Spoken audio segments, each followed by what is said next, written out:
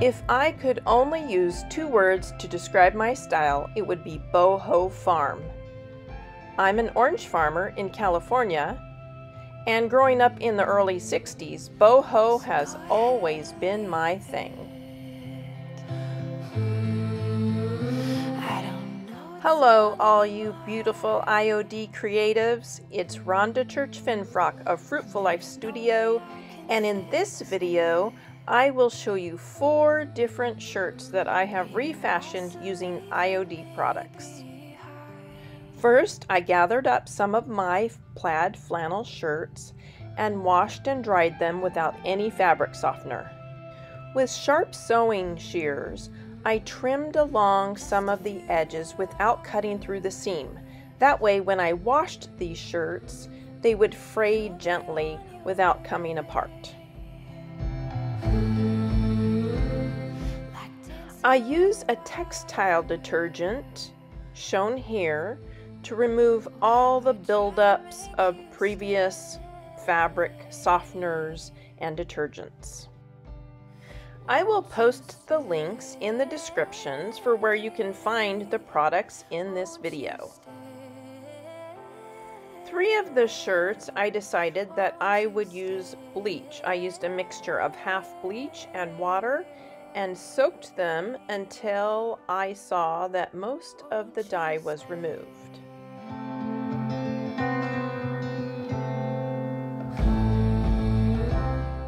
Here you see me binding together the collar and yoke areas with the hems. That's the part that I wanted to bleach. Follow all safety precautions when using bleach.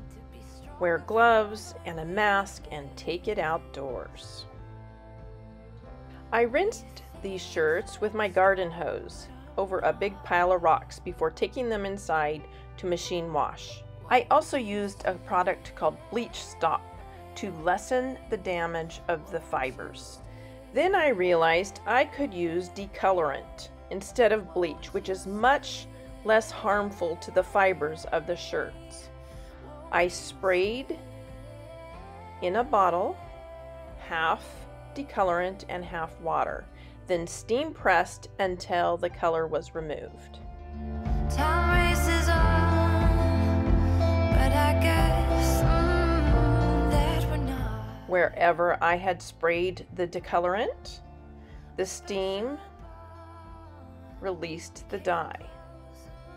Make sure you follow all safety information using the decolorant. It's probably best to take it outdoors. It does have a strong sulfur smell when you steam out the color. Won't you stay?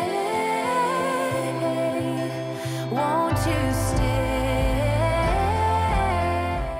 After washing the shirt to make sure all the decolorant was removed, I stamped with the Bohemia stamp and IOD ink in a mixture of black and china blue to make a navy color.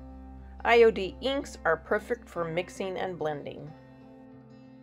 I put down freezer paper before stamping and then wiped the excess away with an alcohol wipe so that I wouldn't mess my shirt up.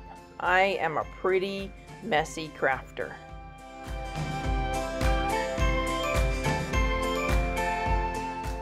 Make sure you re-ink your IOD ink pad often. You want that stamp to be really juicy before stamping it on any textiles.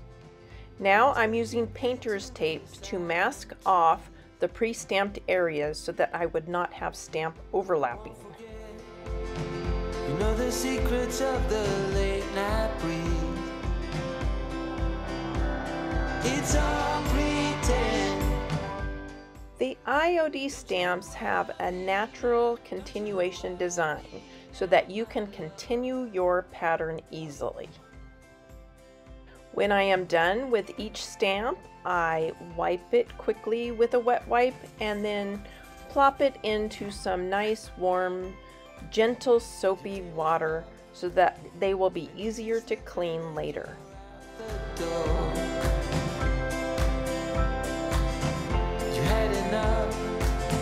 These empty vows come again no more.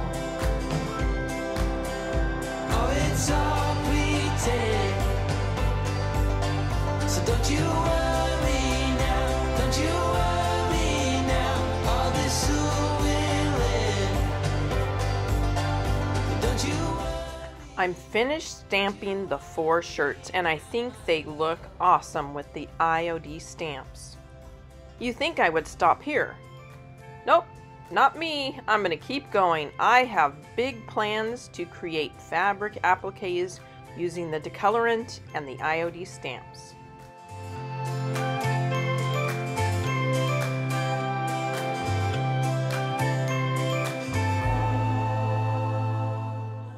I gathered up some old discarded t-shirts that were 100% cotton, as well as some 100% cotton jersey I had dyed, and first tried rolling on the decolorant to the stamps, but I preferred using the IOD ink pad. Make sure your ink pad is nice and juicy. Stamp the image on your fabric and then steam press to remove the dye from the stamped area. So don't you worry now, don't you worry now, all this soon will end. Yeah, don't you worry now, don't you worry now, my love.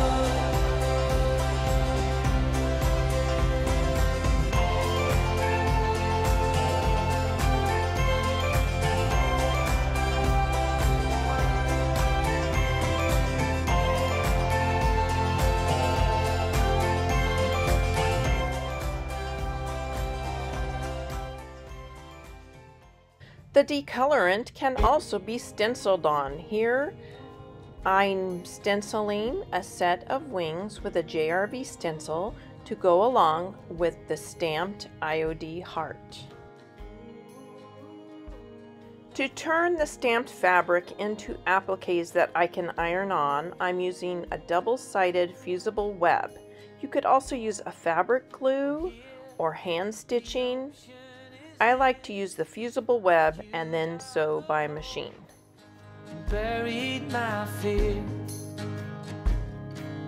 and we scattered like trees, sometimes in line, but I'm down all the time. You wait, but still. As you can see, I use every spare inch of fabric for my stamping, and I even save every little scrap of the adhesive. Look at all the samples I have created that are ready to be cut out, ironed on, and sewn onto my shirts.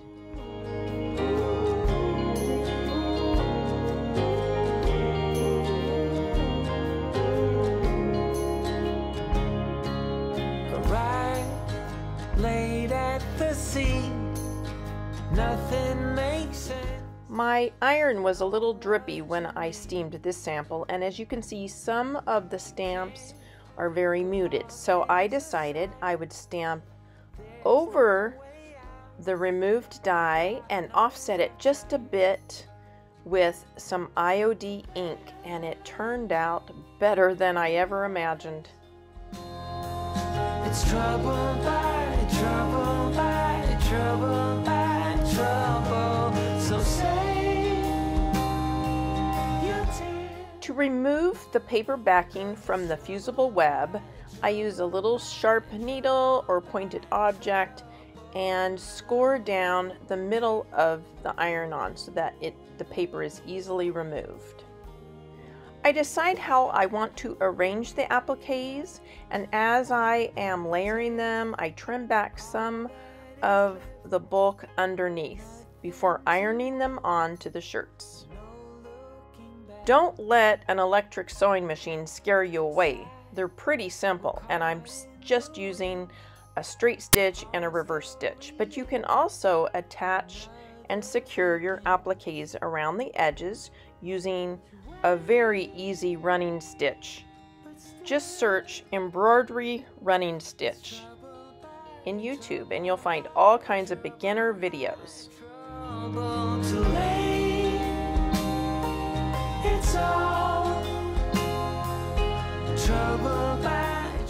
Next, I dug out some of my old laces and some thrift store shirts that were made of lace, cut them apart and added them as accents. It gave my shirts just a soft feminine touch.